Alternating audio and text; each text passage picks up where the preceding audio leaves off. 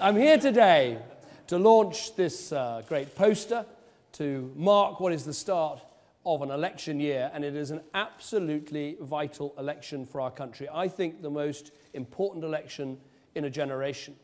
Now, here in Halifax, in Yorkshire, you have been on quite a journey for these last 5 years. I believe it's been a journey to a better place. Compared with 5 years ago, there are 119,000 more people in work in Yorkshire and Humberside. There are 61,000 fewer people who are unemployed. 250,000 apprentices have been trained in Yorkshire. Those are some of the things that have happened on this journey. And of course, our country has been on a journey these last 5 years.